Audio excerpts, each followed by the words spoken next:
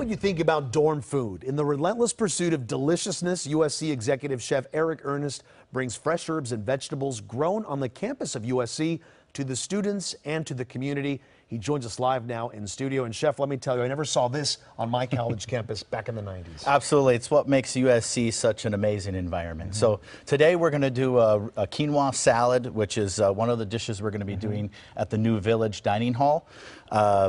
We have some quinoa and some greens grown on campus, as well as some shaved market vegetables and a few little different things, and we'll toss them together with a lemon vinaigrette. Before we do that, how receptive were students and faculty to this concept? Having an executive chef on campus deciding what is best for students and what tastes good and looks good. Well, at USC, we lead with a flavor of a message of flavor. So, you know, if things taste well and they look great, there's usually not much of a fight. This is an interesting concept because most of this salad is plant-based protein, and we have a little bit of crispy pork belly that we're putting on top for some richness. And look, Chef, we're looking right now at video of your vegetable garden. You grow in vertical towers there on campus. Correct. And you're actually growing what, all the vegetables and herbs you need for some of these recipes? We don't grow everything, but we grow a good amount for our restaurants and dining halls at USC.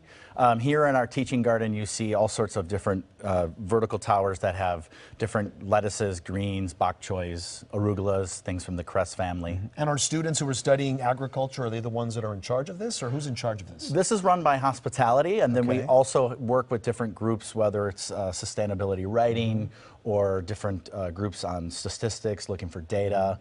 This really is combining our chefs, our product, and our guest in a symbiotic relationship, and we're challenging food systems. And we're moving away from that processed food, right? Absolutely. You want something a lot more fresh, Absolutely. a lot more delicious, and this is what we have here. Absolutely. Well, let's make this salad and Great. we'll talk some more so about it. you're going to start with this bowl right here. We'll Okay. add a little bit of red quinoa, which is a complete protein. Is there a difference between regular, like the tan quinoa to the red quinoa? The red quinoa has a little bit more of a hull. I like it for this application because it's a little nuttier.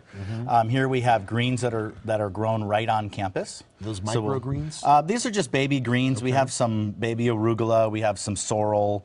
We have some little bitter mustard greens. Showing the camera there. We have a little bit of just shaved vegetables from the market.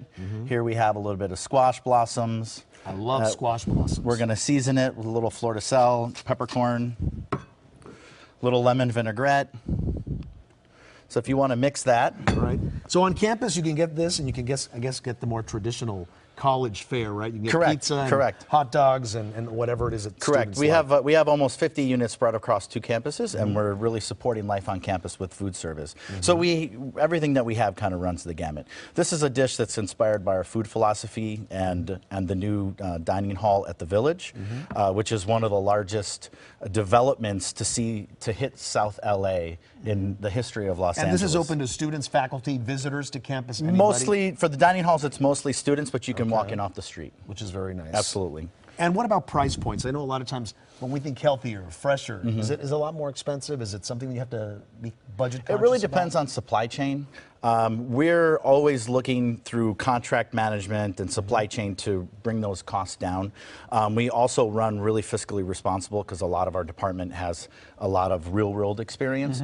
But really, you know, we run industry average levels as far as food costs and labor costs. So we try to keep that cost down to fit the student budget. Well, if I had this option back in school, I would have definitely gone for it. Okay, what do we do next And year? this dish, make no mistake, this isn't like you would walk in and pay an a la carte price. This is part of a swipe for an unlimited, you know, all you so care if you to have eat. a food plan at school, this Absolutely. would be part of it. This is part of it. So we're going to go right in here. We just have a little basil oil and we have a little lemon vinaigrette on the plate. So you just make a nice little line. I'm going to move this over here. Just okay, like this? Just make a nice little line down the center of the plate. All right. Move this over. Do you have any culinary training? I don't. I just watch a lot of Food Network. Okay, That's well, it. it's paying off.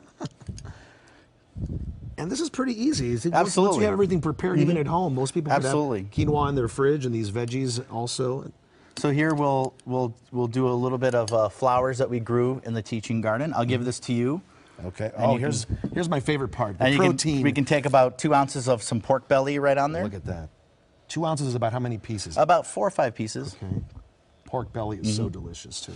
And this dish is great because it's plant-based protein, but you have a little bit of pork belly for some richness. And then from there, we'll season a little bit more peppercorn. Look at that. We'll drizzle So this is the future of eating on campus. Absolutely, isn't it? absolutely. And if you look, you know, you eat with your eyes. So if you could see this plate that we prepared earlier, it looks beautiful. You've got plenty of green, right? We want to eat the rainbow every day. It is gorgeous. You got the edible flowers there. Beautiful, beautiful, beautiful. Looks so nice, Chef. And of course, available on campus to students at USC, right? Yes, at the University Village. Excellent. For more information about Chef Eric and healthy eating options, just go to KCAL9.com, click Seen on TV. All right, thank you so Fight much. on. Appreciate it. Yes, sir. Up next, Craig is